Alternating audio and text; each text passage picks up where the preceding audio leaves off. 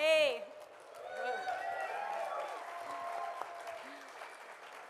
I'm Annalee Newitz. I'm the editor-in-chief of IO9.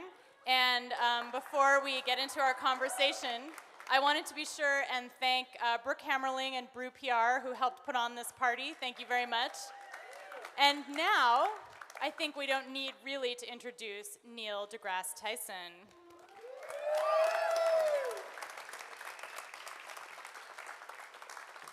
Thanks so much for joining us. Well, I just came down from my office, right? I know. So thank you for joining us. Yeah, exactly. He was just sitting up there listening to music. So the theme of... Well, I have to say this. I have to say... Yes? Welcome to the universe. Okay, I have to say that. Okay. Oh, no. Welcome to the center of the universe. That's even better. I think this crowd really likes exoplanets. So I think you're going to get the biggest cheer if you say something about exoplanets. We were kind of... I'll come up with something. Yeah, we were kind of going crazy in the planetarium. So the theme of this evening is first comes the dream. And one of the things that we are celebrating and thinking about tonight is kind of what inspires people to go into science and technology and innovation. And so I'm going to ask you, what was it? I mean, what got you interested in astronomy? Was there a story or an event or a thing that happened? Yeah, my parents, I have a brother and sister, and my parents took the three of us, the five of us, every weekend we went to a different cultural institution in the city. It could be a museum, the zoo, of any kind, where adults are doing things that aren't the traditional professions. So the opera, Broadway plays, Broadway musicals, hockey, and one of those trips was to the local planetarium, the Hayden Planetarium. At age 9, I was starstruck by what happened to me inside that dome. You go and it's a round room and you're just there, right? And the ceiling and the lights go out and the stars come out, and it's as though I had no choice in the matter. The universe chose me. And so from age 9 onward, I've known that I needed to be a part of this universe. And so that's how I knew. It wasn't a person, it was an institution. Mm-hmm. It was this institution, the Hayden Planetarium of the American Museum of Natural History. Now, you need people later on. So it turned out the planetarium had educators, it had scientists on staff, and so when you sort of get through all the exhibits, if you're a regular, you're still hungry for more. And so I attended programs that were given here. I attended classes that were given here. I got to know the educators. I got to know the scientists. And so my role model was an amalgam of various people who had talents in the exact places that I wanted to acquire when I became a grown-up. So it sounds like you were inspired by people doing exactly what you wound up doing. And I'm wondering if you also were inspired by anything, one of the things we're intrigued by here is how imaginary stories, fantasies, science fiction can maybe inspire people to get interested in science and technology as well. Was there anything like that for you? Were there any stories that just made you go? No, I didn't happen to be one of those because the actual universe was intriguing enough. It's cooler than fiction? It's so cool because, when I was in middle school, that's when black holes sort of were born in our consciousness. The mathematics of black holes first surfaced. And once you understand what a black hole can be and what it can do, and then you look at unsolved problems in the universe and you say, hey, wait a minute, maybe there's a black hole there. And in fact, we would later learn that there's a supermassive black hole in the center of every galaxy we've ever looked. So black holes become a fundamental part of our understanding of the universe, and I came of age at a time when they were just sort of formulated and came to be understood. So, and black holes are cool. In fact, I was angered. No, that's not the right word. I was pissed off when the movie Black Hole came out. I was going to ask you about that. Don't get me started. Because real-life black holes are so much cooler than that movie. That was my 10 worst movies of all time. And I'm sorry Ernest Borgnine was in that. It was his last movie. 10 worst movies of all time. People love that movie, though. I don't know. There's a ship in it, and 10 worst movies of all time. I looked at it. I am in 10th grade or something. I forgot how old I was. And I knew more physics and of the universe than anyone dreamt of putting in that film. And here's this beautiful topic, a black hole. You can show bodies getting ripped apart, atom by atom, with the tidal forces. You could have blood and gore and excitement, and they didn't go any of those places. But you didn't like the grid? No, it was, they finally went into a black hole, and it looked like a place in the Southwest. There's like rock formations and things. It's like, no. Yeah, so, no, it was bad. So anyhow, I embrace science fiction. I love it as a consumer of it, but it itself never was doing the inspiring. It was the actual pace of discoveries that was enough for me. And I know that you had to miss a special screening of Batman to be here tonight, which we're very I just want you to know, grateful. I had preview tickets to the IMAX 3D Batman tonight. I'm just saying, but I'm here with you. I'm just saying. Give me a little more of that, just so thank you. Okay, I feel better now. All right. Yeah, no, that's good. Okay. People learn a lot about science from pop culture, and I wonder, how do you feel about that? Is there a way that you think we can intervene and make sure people are learning about real science, accurate science from pop culture? I'm assuming Batman is not on your list of accurate science movies. Okay. The advantage that Batman has over all the other superhero movies is that Batman is human, right? He doesn't have some power that he doesn't become the Hulk, right? He's human, and so all of the accoutrements that he carries with him are interestingly imagined tools that could exist. And so theoretically. Yeah. I want some of what he's got on his utility belt. And whereas I can't say, I want to be a man of steel and fly through the air. I can't imagine doing that, but I can imagine being Batman. But about science, but not minus the crazy part of it. But regarding science, I don't care if people get their science facts from pop culture, because often they're more fantasy facts than actual facts. Like in Star Wars, all the ships make noise in space. In space, no, it's silent in space, all right? So what I care about is not those details. I care about whether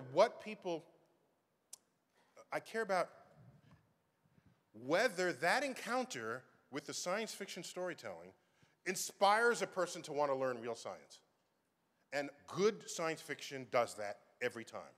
And good science fiction doesn't leave you thinking, yeah, that could happen tomorrow. No, it's like, this is a fun and it's fiction, but now let me go actually find out the facts behind it.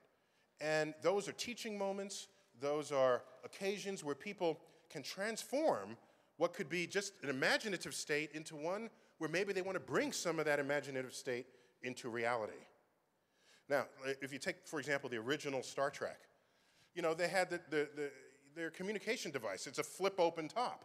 What's interesting is that we used to have those, right? That was the flip-open cell phone, but then we actually went past that. So we went through 23rd century technology, and now we're on to something beyond what was in Star Trek. So we're ahead of Star Trek. In that one way, yeah. Yes. And then, now I remember, now don't take future predictions from me, because I remember watching Star Trek in real time when it came on in the evening, prime time, and seeing Captain Kirk and all these guys walk up. This is how old I am. They'd walk up to the door, and the door would just open. And I said, oh, that'll never happen. Oh, that was the least believable. The warp drive, sure. Photon torpedoes, sure. But how did the door know that they were walking? How did it know? And so you're basically living in a Star Trek universe now. Yeah, except for the transporter. Except for the warp drive. Except for the warp drive, the transporter, the photon torpedoes, the deflector shields, the replicator, and Klingons. Yeah. Other than that, it's the Star Trek future. So how do you see your work here at the museum doing some of that work that pop culture does, bringing people into science and getting them excited about it and, teaching them that there are no Klingons? Well, the American Museum of Natural History is a unique place. And everyone who works here knows that. And people who grew up here know that. And we know it's unique on several fronts. First, it's a house of education. You come here to learn. But if it was only that, you can ask, did what you learned today, is that the same tomorrow? Don't we learn something new? Doesn't the frontier of science keep moving? That's an important bit of information there. How do you bring that in? So we are not only a house of education, we are a house of science. All right? We have departments of science here in mammalogy and birds. What do you call the bird folk? Ornithology, thank you. And all these ologies, and the research is conducted on the collections and on collections yet to be had. And in a sense, in astrophysics, our collections are the data that we have accumulated from the universe itself. Because you can't bring a black hole in for an exhibit. It doesn't work. Okay? I hope we do at some point, though. I don't hope we do that. No, I think it's a goal. No, you don't want to, no. Don't mess with that. No, yeah, let the black hole be. You want to avoid black holes. So astrophysicists don't have artifacts that we can just bring in and put up on display. And so our data are just that. And so I think all of you participated in one of those journeys through the data, piloted by none other than Carter Emmart. He's our chief, yeah.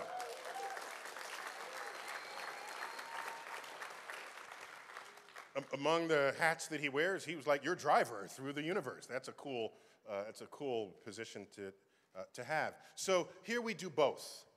And so it means we not only can teach you what is known, we can keep you abreast of what is on the frontier and what is still to come. And so it is that combination that makes this place almost magical, because it's not static. It is a living, breathing organism.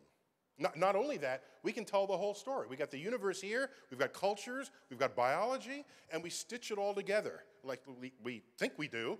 We think we do it in a way so that you don't just come in, we're not just cabinets of curiosities. That's what museums used to be. If you go back 100 years and walk into a museum, there's a cabinet, and here's a shrunken head, and a bone, and a pottery piece, and with a little label, that was it. And here you come in, and it's everything is brought to life. Everything becomes a story that connects data. And when you connect data and stories, you have knowledge and wisdom. This is how people learn best. And I remember, we have our Akeley Gallery of African mammals. I visited South Africa for my professional conferences, and we took an excursion to Kruger Park. It's a wild game preserve, and it's got like impala and it's all the animals you see on The Lion King, okay? And so I'm there and I'm looking at the water hole, and I said, whoa, this is awesome, because it looks just like the diorama in my museum. So that's not the first time I had that kind of warped view of the actual world, because my world was established here in the institution. When I go to mountaintops with the clearest air there is, and I look up at the night sky, and I see the stars close enough that you can almost touch them, my first thought is, it reminds me of the Hayden Planetarium. So that's kind of a sickeningly urban notion that the real things remind me of what was created here, but that's a testament to the precision and accuracy with which all of this is delivered to what are otherwise life-starved and star-starved New Yorkers. Yeah, and it was so fantastic when we were there. We were seeing data from yesterday, basically. We were looking at Earth data that had been gathered by satellites yesterday, and it was That's part of this moving frontier that you become a participant in rather than a distant observer of. So let's talk about space a little bit. So where do you think... Isn't that what we've been talking about? Let's talk more about space. Let's go deep into space. I'm wondering, what do you think the future of humanity is in space? Where do you see humans being in 1,000 years in space? Oh, okay. So here's if you want my dream state, I'll tell you. Yes, I want total dream state. Okay. So plus I got to make sure that the head of NASA is listening. General Bolden is here, the head of NASA, and he's listening. So my dream state, I'm not asking for much, I don't think. I just want, I want to turn the solar system into our backyard. That's what I want. Is that too much to ask? So I'm tired of saying, let's go to Mars and just Mars, and then when we get there, we'll think about what next to do. That's kind of what happened with the moon situation, right? All of NASA was organized so you go to the moon, then you get to the moon and look around, well, suppose I want to go over there. Nope, we don't have the vehicle for that. No, we don't have the budget for that. We just set it up to go to the moon. And I'm thinking, that's not how you explore. Exploration is go where you feel, go where, whatever's calling you, set it up so you can follow that urge. And so I don't think this is hard to do. You have an entire suite of launch vehicles that have different configurations. One configuration gets you to the near side of the moon. Another one gets you to one of these libration Lagrangian points. Another one gets you to an asteroid. Another one gets you to the moons of Mars, to Mars itself. And whatever is the needs that we have as a culture, either a national culture or a world culture, they can be accommodated by different combinations of these boosters. You might want to mine an asteroid. That's this combination. You might want to find water at the poles of the moon. You got to bring in certain tools for that. You might want to have tourist jaunts to the near side of the moon. Science on the surface of Mars. Maybe you want to go to Europa, one of the moons of Jupiter. That's where I want to go. I so want to go there. It's got an icy surface, but its gravitational interaction with Jupiter and the surrounding moons itself puts a stress on the physical body of that moon. And that stress is pumping energy to its insides, and it is melting that ice. So beneath this icy outer layer, it is liquid water and has been liquid for billions of years. I want to go ice fishing on Europa and see if something swims up to the camera lens. That's what I want to find out. And of course, if you find life on Europa, you found Europeans, right? That's how, what else would you call Europa life, right? So, and you're proposing that our first move with Europeans is we'll eat them. I mean, if they're tasty. I don't know. If I'm hungry, yeah, and if it's swimming, I'll cook up some fish on Europa. So what it means is, whatever might be the needs, be they geopolitical, cultural, economic, or scientific, the solar system becomes our backyard. And that's no different psychologically or fundamentally, or intellectually from if you move into a new neighborhood, you explore what's out there. You find out where the grocery store is, where the playgrounds are, where the movie theater is. You grow accustomed to what's there. But for people to say, oh, I'm okay, we got problems here on Earth. Let's just worry about these. Meanwhile, the asteroid's on its way. The sun is exploding. Oh, no, I'm just worrying about Earth here. Earth is my concern. And this is as short-sighted a perspective as you could possibly have. Do you realize that the universe has no shortage of energy? I once tweeted that I'd be embarrassed if an alien landed and I had to tell the alien, you know, we're still pulling our energy out of the ground, okay? We still fight wars over where we're going to get oil from dead plant life from millions of years ago. We'd be the laughing stock of aliens in this galaxy. I'd be embarrassed to tell them that's how we're still making our fuel. Get me started. I want aliens to be proud of what we've done. I'm just saying. I do too. Plus, you know, when the asteroid comes, I don't want to be the laughing stock of the galaxy when they learn that we went extinct from an asteroid impact, even though we had a space program. That is just embarrassing. Okay, if you have a space program, you could, like, deflect the asteroid. Oh, by the way, the kind of people I want in my midst, all right? Here's the world I don't want to be in. Here comes the asteroid. Run! Buy toilet paper and water. Stockpile food. These people are not into solutions, all right? So, asteroid comes. You're filled with scientists and engineers in your midst. Their first thought is not run. Their first thought is, how can I deflect that asteroid? That's who you want around you. Or how can I gather enough data so I see that asteroid coming 20 years away, right? Oh, yeah, ideally, yeah, that you want to... That's what we really want. Oh, yeah, you want the early data. Yeah. Early data is good. Yeah. And so, yeah, and so finishing my plan, if I were like Pope of Congress, You have to be Pope because Pope talks to God and makes it true, right? So Pope of Congress, I say, we need to do this. I can quote Kennedy, not because it's easy, but because it's hard. By the way, the more hard things you do, the more rungs of a ladder you ascend. And the fewer other people end up around you, that's what it means to accomplish something hard. And the more hard things you accomplish, the greater is the generation of your uniqueness in this world. And so I see so many people just taking the easy way out, and I'm thinking, why? You have one time through life, do something hard. I was solving the Rubik's Cube recently, and someone said, he said, how long does it take you to solve it? I said, I'm about 3.5 minutes. You know, with the tailwind, I can do it about 3.5 minutes.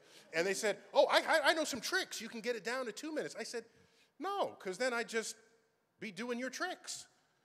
If I get it to 2.5 minutes, because I want to figure out how to get it to 2.5 minutes. Then it's my achievement, not because I read a book. Oh, what good is that? You might as well, that's baking a cake. That's just following a recipe. You didn't invent something new. You didn't take your brain a new place that it hadn't been before.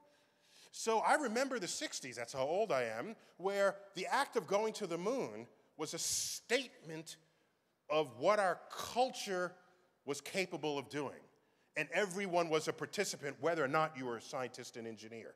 If you were an artist, you were even comedians. My favorite joke of that era, Dick Gregory, 1962. We had just sent Ham up, the chimpanzee, and he came back. And Dick Gregory joked, he said, what NASA's not telling you is that went up as an actual astronaut. Came back. So anyhow, so you have people, everyone joins in. And when everyone joins in, the spacefaring dimension of your nation becomes part of your culture.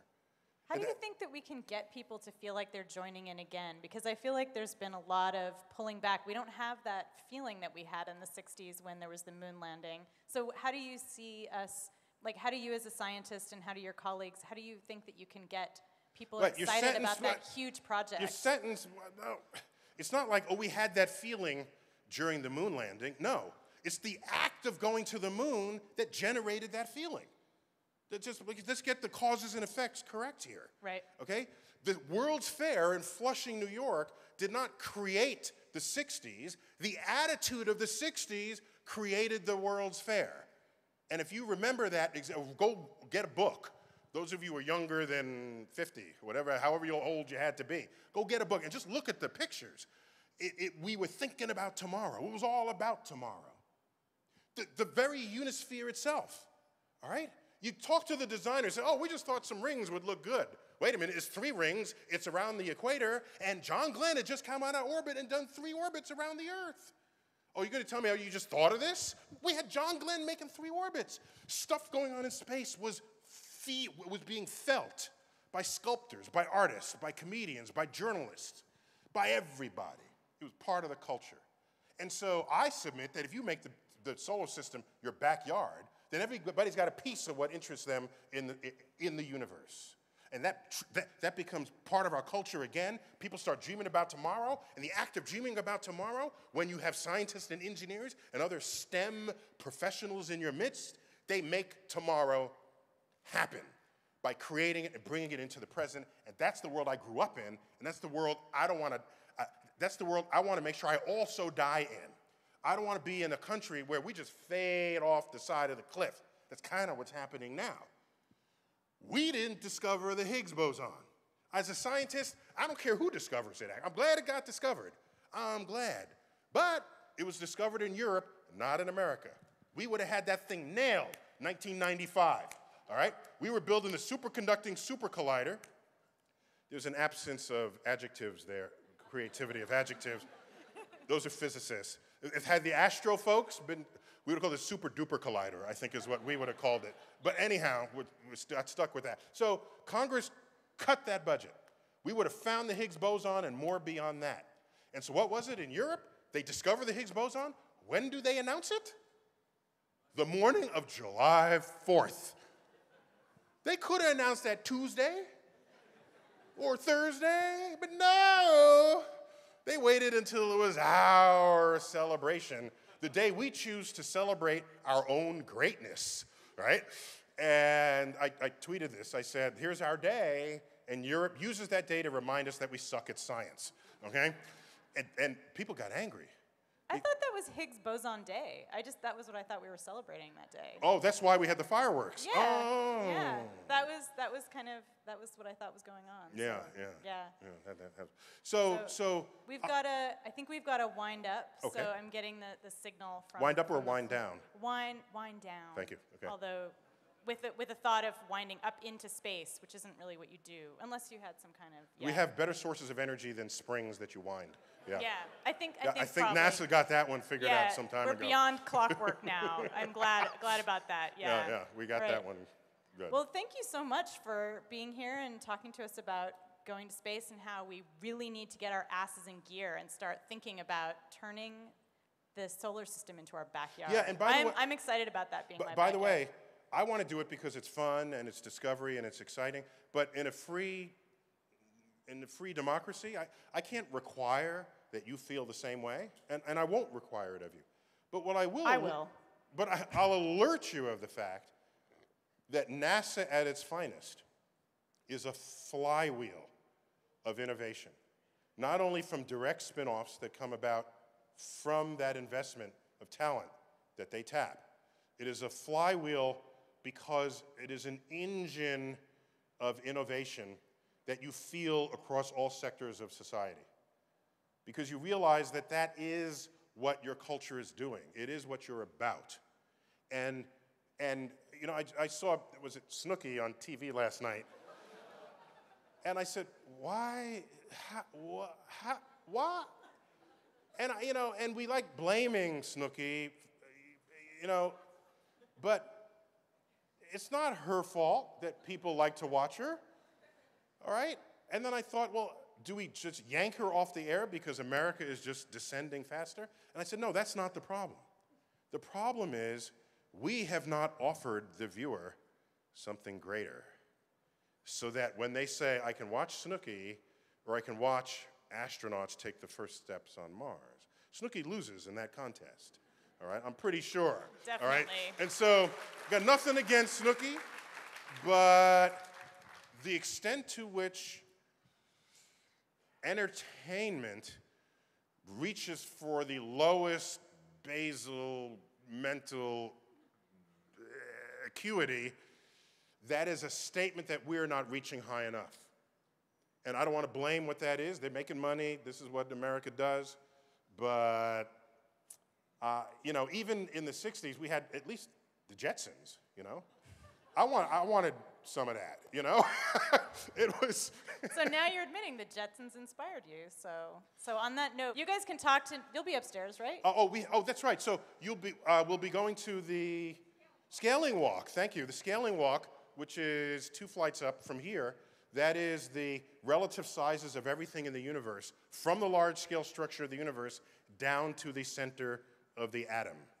And we're scaling 44 powers of 10 as you just walk around that scale. And that is the entire known universe. So basically, eat that Snooki, I think is what you're saying. Oh, eat that Snooki. Yeah. and one thing so you lose sleep tonight, the electron is so small that we don't know how small it is. It is smaller than any capacity we have yet devised to measure its size. As far as we know, it is infinitesimally small. And so up there, when you have the sizes of things, these are only the sizes of things that we know the size of. The electron would be the smallest thing up there, smaller than the very smallest size scale that is represented. And so check it out. It's the entire universe. It's our home. And it's my pleasure and honor to share our home with you in here, the Cullman Hall of the universe. Thank you all. Thanks. Thank you. Thank you. Thanks so much. That was great.